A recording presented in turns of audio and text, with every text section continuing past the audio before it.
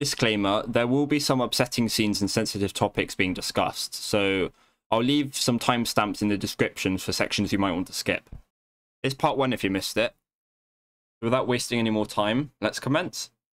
World War 1. You've got trench warfare, no man's land, and it'll be over by Christmas, repeated every year.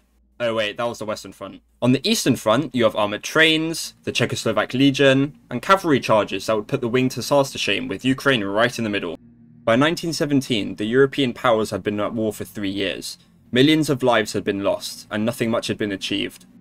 Ukraine itself had bore the brunt of much of the war in the east, with hundreds of thousands fighting and dying for both the Russian and Austro-Hungarian empires.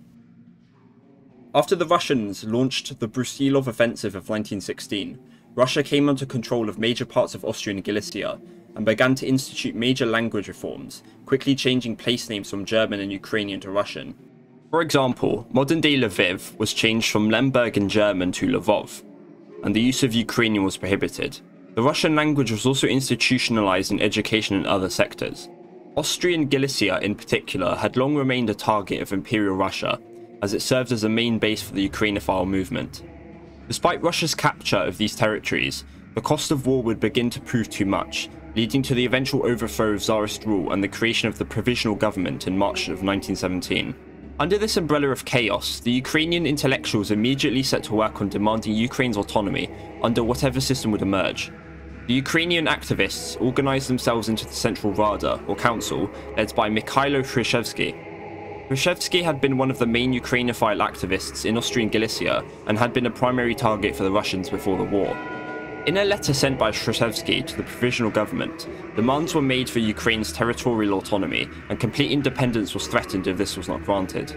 Territorial autonomy was declared in June of 1917, but was opposed by not only the Provisional Government, but also high-ranking officials like Vasily Shulgin and Vladimir Lenin of the Bolshevik faction. A common argument was that outright Ukrainian independence would be detrimental to Russian unity as a whole. They had more to worry about, however, as the March Revolution wasn't the only revolution that would happen. In November, the Bolsheviks overthrew the Provisional Government and replaced it with the Petrograd Soviet, based in modern-day St. Petersburg. Attempts to ally the Central Rada of Ukraine led nowhere, and the Bolsheviks would soon label it as an enemy of the revolution. Okay, so from this point on, it all gets pretty messy, with loads of different factions all fighting for Ukrainian independence, some merging with each other, breaking apart, sometimes fighting against one another. If you're not interested in all of the different factions, then just skip to the timestamp on the screen. The Bolsheviks marched into the eastern city of Kharkiv and created the Ukrainian Soviet Socialist Republic, or SSR, in the east.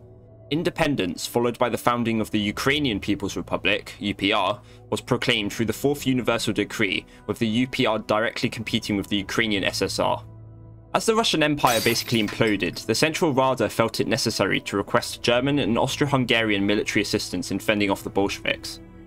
The Bolsheviks were soon beaten back and were forced to sign the Treaty of Brest-Litovsk in the spring of 1918. In this, they were forced to cede not only Ukraine but Belarus and the Baltic states, which included some of the most productive and industrialized land of the former Russian Empire.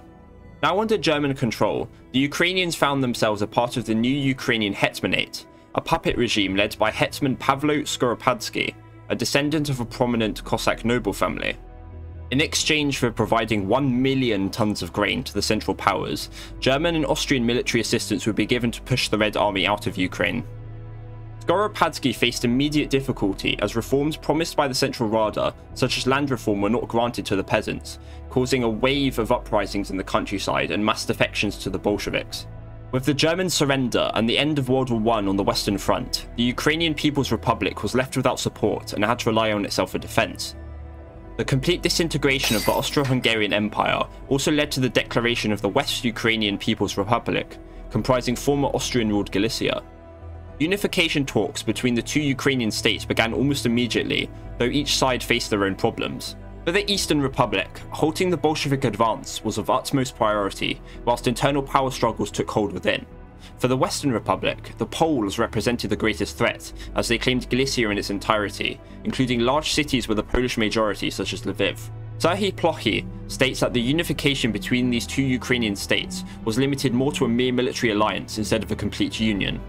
In the south of Ukraine, Former Russian general Anton Denikin and his white forces aimed for the restoration of the old imperial order and fought against the Red Army, whilst in the east of Ukraine, the anarchist Nestor Makhno led a de facto Ukrainian state in alliance with the Bolsheviks against the Whites.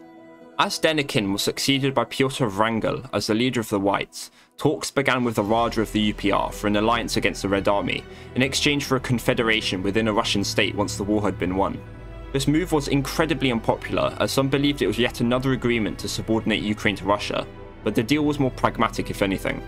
Beyond external threats, the UPR was facing an internal power struggle as mentioned before, between the Minister of Defense Simon Petliura and pro-Bolshevik Volodymyr Vinnychenko. Petliura would later prevail, gaining control of the WUPR's Galician army in the process, and using it to bolster the forces of the UPR in the east.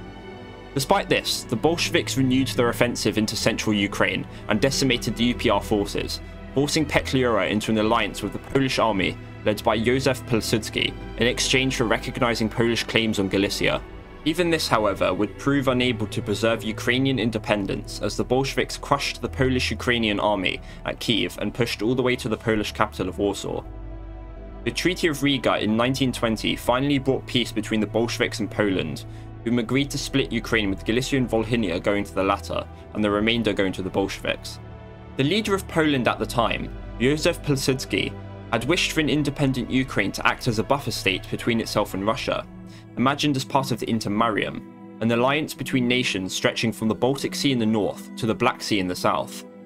This hope was dashed, however, during the Treaty of Riga, but many Ukrainians had hoped for further Polish intervention against the Bolsheviks. With the signing of the Treaty of Riga came an end to the dream of an independent Ukraine, but that would not spell the end of attempts to free it. In fact, the struggle for survival would only increase in scope and further from here on out. Once again partitioned between multiple states, Ukraine was back to foreign subservience, this time under a system unprecedented in its ideological and political demands. In December 1922, the Ukrainian SSR, alongside Russia and a number of other states, joined to form the Union of Soviet Socialist Republics. The leader of the Russian Soviet government, Vladimir Lenin, founded the USSR in direct opposition to the General Secretary Joseph Stalin, who desired a Russian federation comprising former Tsarist territories with some measure of autonomy. Lenin's desire for a union formed of equals clashed with Stalin's desire to see a centralized state where Russia would play the leading role. Early Soviet policy towards its constituent nationalities reflected Lenin's fears that the greatest threat to the Union weren't the Poles or external powers, but instead the nationalism within. What would become known as Great Russian Chauvinism, which in Lenin's view had brought about the end of the Russian Empire, was now the main enemy of the Union. The new nationality policy adopted to tackle this was known as Korenizatsiya, or indigenization.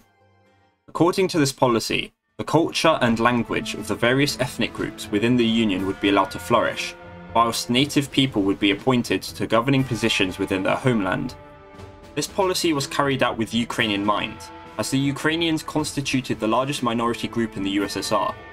The ultimate goal of Korenizatsiya was to change the peasant perception of the Union, as well as allow nationalism to quickly wither away, eliminating it as a problem entirely.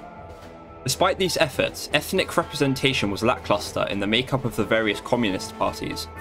For example, though ethnic Ukrainians made up 80% of Ukraine's total population of 30 million, over 76% of the Ukrainian Communist Party were actually ethnic Russian. Additionally, many cities in the east and south of Ukraine, including Kharkiv and Odessa, had substantial populations which used Russian as their native language. Forced Ukrainization of these populations was seen as controversial at best, and calls for it were ignored. By the late 1920s, the policy had some effect. The use of the Ukrainian language had risen drastically, whilst the representation of Ukrainians in Bolshevik institutions had increased, though such effects were limited to the countryside, where historical Russification had been limited.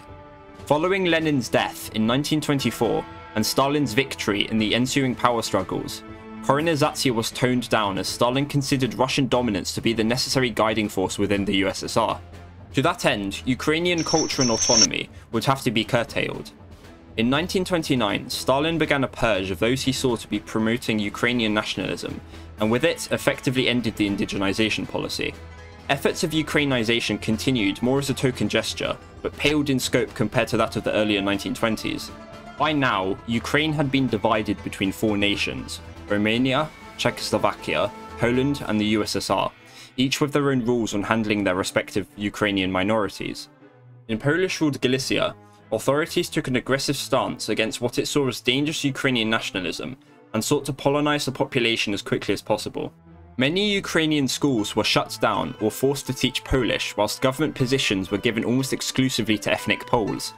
The Ukrainians, however, wouldn't go down without a fight, of which the consequences would still be felt decades later. The Organization of Ukrainian Nationalists, or OUN, headed by ultra-nationalist Stepan Bandera, engaged the Polish authorities through guerrilla warfare and assassinations, aiming in his own words for an independent Ukraine. Across the border, Stalin began to reverse the indigenization policy, believing that minority nationalism, especially on the peripheries of the USSR, could and would be exploited by outside powers. He thus began to order internal deportations of various ethnic groups, including Poles, Germans, Ukrainians, and most notably the Crimean Tatars, who in 1944 would suffer a major wave of deportations to Siberia. In particular, Stalin believed that the Ukrainian intelligentsia were potential instruments of insurgency and sought to eliminate them. Perhaps the most infamous and controversial action taken by Stalin pre-World War II was the Holodomor, argued to be an intentional terror famine aimed at Ukrainians, which happened in between 1932 and 1933. The policy of collectivization, putting several small farm holdings together into a larger communal unit, was enforced across Ukraine, seizing holdings from what were seen as rich bourgeois farmers, referred to as kulaks. These kulaks were later considered to be anyone that resisted collectivization, and many were exiled to Siberia, executed, or simply starved to death, bringing an end to almost 4 million lives in Ukraine alone. From the rise of various independence factions in the Civil War to the suppression of dissent and culture in the USSR, Ukraine would continue to face a perilous future. That was the second episode. If you enjoyed that, please leave a like and subscribe, it'd be much appreciated. Now go grab yourself a sandwich or something.